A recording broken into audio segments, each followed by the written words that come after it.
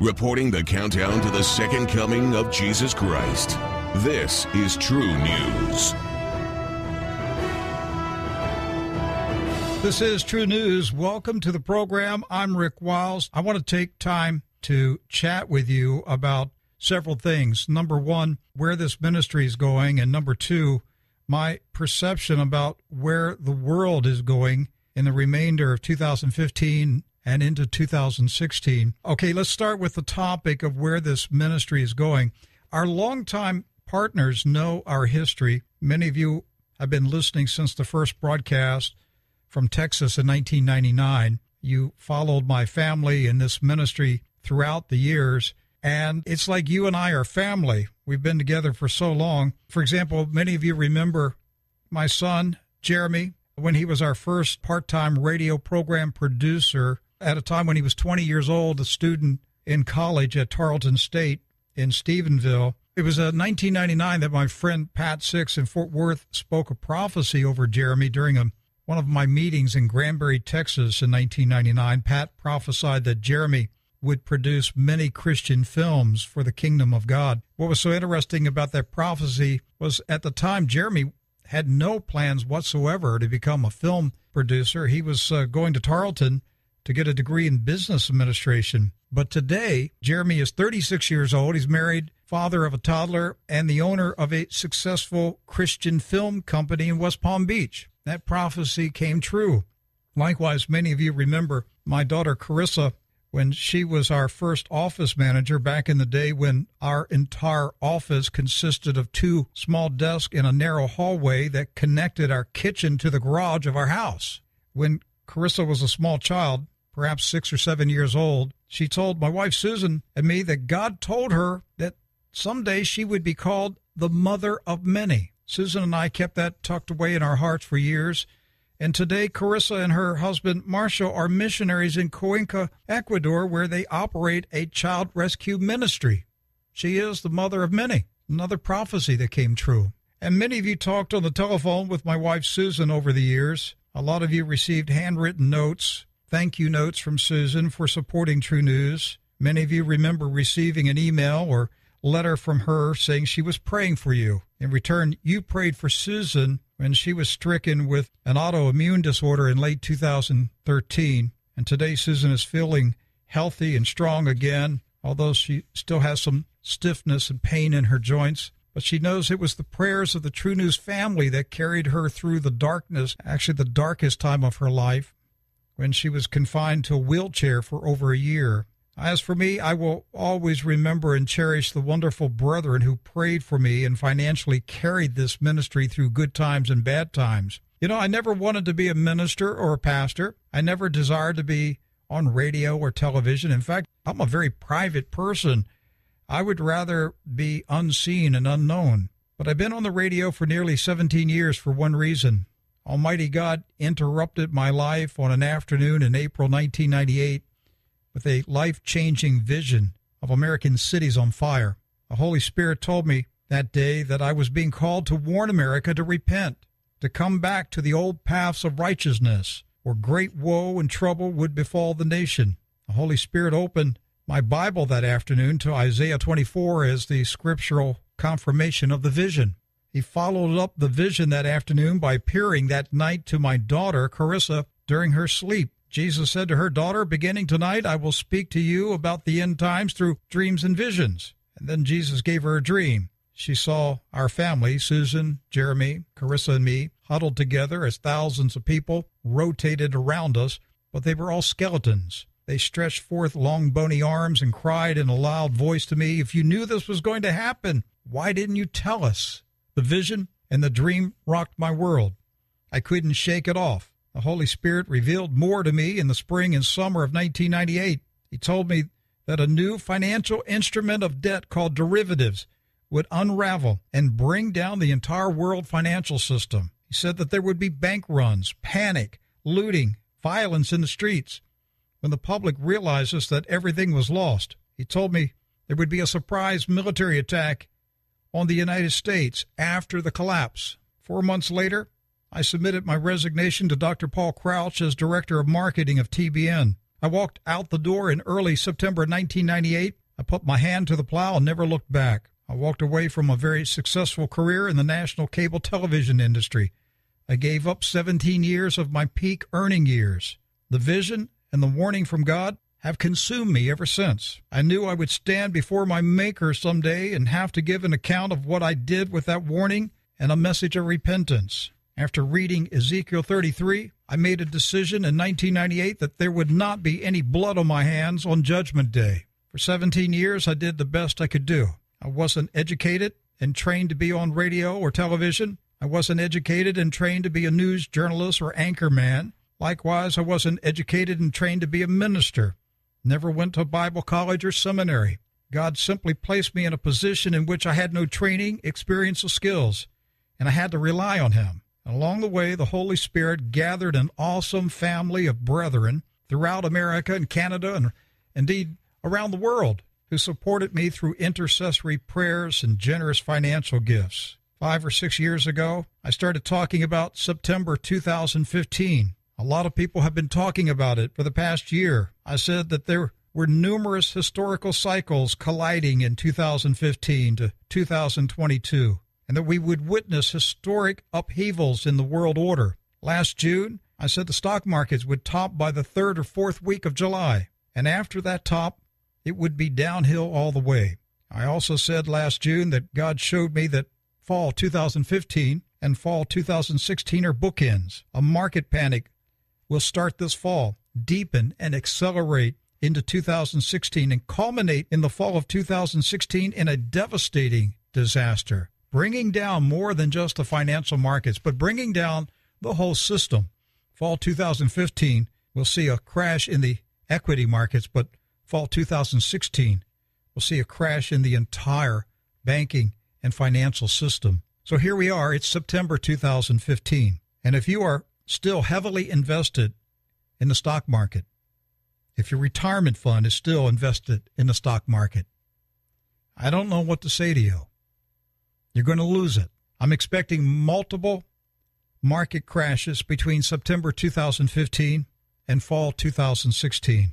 There were 4 market crashes in the first several years of the Great Depression. It wasn't just one big crash in October 1929. There were crashes in 1930, 31, and 32. It just got worse and worse. If you stayed in the market, you lost everything. Had you bailed out before the first big one in 29, you picked up the pieces years later, and you were able to buy stocks, businesses, houses, buildings, farms for pennies on the dollar. Look, I'm not a prophet. I'm not prophesying anything. I'm a watchman, and I can only tell you what I'm personally thinking will happen. This is Rick talking. It's not the Holy Spirit. This is me talking to you. I'm not prophesying. I'm simply sharing with you my personal perspective on what I think's coming, what I'm preparing for, and how you and I can get through it. I'm bracing for a 30 to 40% crash in the Dow Jones this fall. 1/3. I believe we're going to lose 1/3. 1/3 from the top of June or July of 2015. There will be illusionary rallies over the coming months going into 2016, but it's not coming back, not in our lifetime. The establishment propaganda machine will tell the public everything is okay, we're going to recover, it's going to come back, we need to elect a new president, yada, yada, yada. And the people will believe it. They'll hold out for false hope. Another substantial crash will strike again in the spring or summer of 2016. Once again, the people will hold out for false hope. If we can just get to the fall and elect a new president, get a new Congress, get a new group of politicians in office, we're going to make it. We're Americans. We're going to hold together. We're going to come back. That's what we're going to be told. This is what the public's going to believe. Your neighbors, your relatives, your family members, your fellow church members, this is what they're going to say to you. They're going to say this in the fall of 2015. They're going to say it in the spring of 2016 after a second crash. They're going to say, you're wrong. It's going to come back. But there's going to be another crash in the fall of 2016, and that's going to be the death blow. The market won't get off the mat. The referee will count to 10. It's over. And that's when the public will panic. Not until they finally realize that everything is an illusion. They've been lied to and everything has been taken away. That's when there will be panic in the streets. That's when the world will realize the entire globe has gone bankrupt. And I believe that all the dreams and visions we've been talking about on this program for years, whether it's T.D. Hale's dreams and visions or Mina Lee Gribben's dreams and visions and Dr. Daniel Dave's, I could go down a list of the guests that I've had on this program over the years, including the vision the Lord gave me in 1998. I believe all of these visions are pointing to the fall of 2016. That's when you're going to see the fires in the streets. We're talking about David Wilkerson's vision of 1973, 1,000 fires. That's where we're headed. I believe it's the fall of 2016. That's when the panic comes. That's when people realize it's over. It's not coming back. It's been a big lie. They've lied to us, and we've lost everything. We've lost our homes. We've lost our savings. We've lost everything. That's when panic strikes. The people aren't going to wake up until they lose everything. And that's what I'm preparing for, and that's what I'm bracing for. And this ministry is making a change. We're making direction correction as God now takes us from being a watchman warning, and we now switch into the role of being a ministry that feeds and strengthens and nourishes the saints of God through a time of great trial and trouble in the world.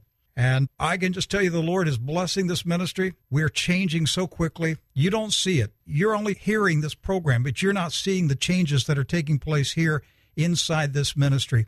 If you had a time-lapse camera view of this ministry in the past 6 months, it's amazing what's happened. We're a completely different ministry. But the Lord is getting ready to bring us forth to the public in a new phase, a new form. And one of those things that's coming up very soon is that we're going to be going on Sirius XM satellite, channel 131, starting on September 14 and 15 that week. We'll be heard on Sirius XM satellite, channel 131. Listen, I got to go. I got to take a break. You're listening to True News. I'll be back in a minute. Reporting the countdown to the second coming of Jesus Christ. This is True News. Well, welcome back to True News, the End Time Newscast. This is Heaven's News Network. We're covering the biggest news story of the ages. I'm talking about the second coming of Jesus Christ. Signs of his coming are everywhere. My vision for this ministry is that someday we have news teams that will travel the world reporting on the acts of the Holy Spirit in many nations. Holy Spirit is busy. And I think he's doing things even greater than was recorded in the book of Acts. I think the book of Acts part 2 is underway right now. We want to cover those stories. I mean, if you worked at a news organization, you were a reporter, you would want to be assigned to the biggest news story. And that's how we see this. The second coming of Jesus Christ. That is the biggest news story of all time. And I invite you to become a partner with this vital international ministry in the last days. Yes, many frightening things are happening around the world, but at the same time, many exciting things are happening. So let's keep our eyes on the prize, and that is the return of the Lord Jesus Christ and New Jerusalem. The Lord will get us through the days ahead. My trust and faith is in him. We have work to do. He said, the gospel of the kingdom shall be preached in all the nations as a witness, and then the end shall come. So if we want Jesus to return, we got to get busy, and the gospel of the kingdom must be preached in all nations as a witness. I would be honored to have you as a partner who prays for us and contributes finances to us to help finance this ministry. You can go to True News, Trunews, truenews.com, and click Donate. If you use PayPal, enter the payee address as support@truenews.com. And checks, money orders, and precious metals may be mailed to Post Office Box 690069. That's P.O. Box 690069 in Vero Beach, Florida. The zip code is 32969. Times. I never wanted to be a minister or a pastor. I never desired to be on radio or television. In fact, I'm a very private person. I would rather be unseen and unknown. But I've been on the radio for nearly 17 years for one reason. Almighty God interrupted my life on an afternoon in April 1998 with a life-changing vision of American cities on fire. The Holy Spirit told me that day that I was being called to warn America to repent, to come back to the old paths of righteousness, or great woe and trouble would befall the nation. The Holy Spirit opened my Bible that afternoon to Isaiah 24 as the scriptural confirmation of the vision. He followed up the vision that afternoon by appearing that night to my daughter, Carissa, during her sleep. Jesus said to her, "Daughter, beginning tonight, I will speak to you about the end times through dreams and visions." And then Jesus gave her a dream. She saw our family, Susan, Jeremy, Carissa, and me, huddled together as thousands of people rotated around us, but they were all skeletons. They stretched forth long, bony arms and cried in a loud voice to me, "If you knew this was going to happen, why didn't you tell us?" The vision and the dream rocked my world. I couldn't shake it off. The Holy Spirit revealed more to me in the spring and summer of 1998. He told me that a new financial instrument of debt called derivatives would unravel and bring down the entire world financial system. He said, News Network, we're covering the biggest news story of the ages. I'm talking about the second coming of Jesus Christ. Signs of his coming are everywhere. My vision for this ministry is that someday we have news teams that will travel the world reporting on the acts of the Holy Spirit in many nations. Holy Spirit is busy, and I think he's doing things even greater than was recorded in the book of Acts. I think the book of Acts part 2 is underway right now. We want to cover those stories. I mean, if you worked at a news organization, you were a reporter, you would want to be assigned to the biggest news story. And that's how we see this. The second coming of Jesus Christ. That is the biggest news story of all time. And I invite you to become a partner with this vital international ministry in the last days. Yes, many frightening things are happening around the world, but at the same time, many exciting things are happening. So let's keep our eyes on the prize, and that is the return of the Lord Jesus Christ and New Jerusalem. The Lord will get us through the days ahead. My trust and faith is in him. We have work to do. He said, the gospel of the kingdom shall be preached in all the nations as a witness, and then the end shall come.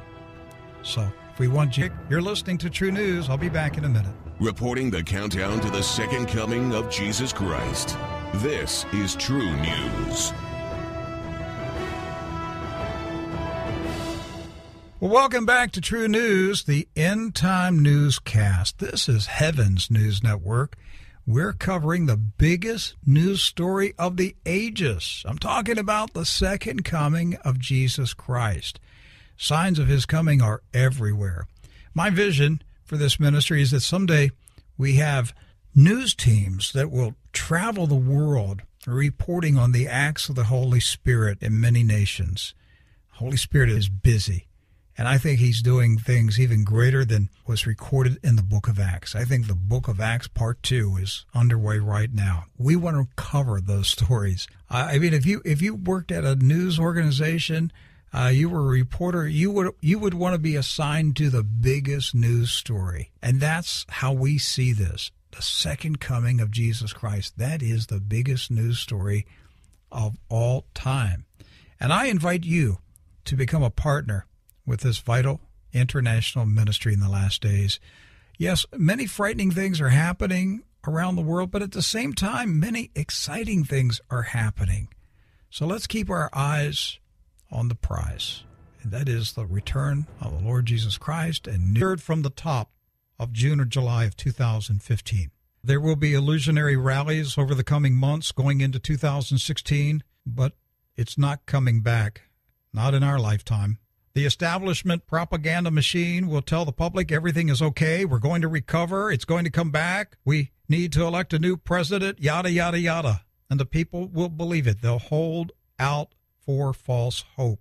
Another substantial crash will strike again in the spring or summer of 2016. Once again, The people will hold out for false hope. If we can just get to the fall and elect a new president, get a new Congress, get a new group of politicians in office, we're going to make it. We're Americans. We're going to hold together. We're going to come back. That's what we're going to be told. This is what the public's going to believe. Your neighbors, your relatives, your family members, your fellow church members, this is what they're going to say to you. They're going to say this in the fall of 2015. They're going to say it in the spring of 2016 after a second crash. They're going to say, you're wrong. It's going to come back. But there's going to be another crash in the fall of 2016, and that's going to be the death blow. The market won't get off the mat. The referee will count to 10. It's over. And that's when the public will panic. Not until they finally realize that everything is an illusion. They've been lied to, and everything has been taken away. That's when there will be panic in the streets. That's when the world will realize, the entire globe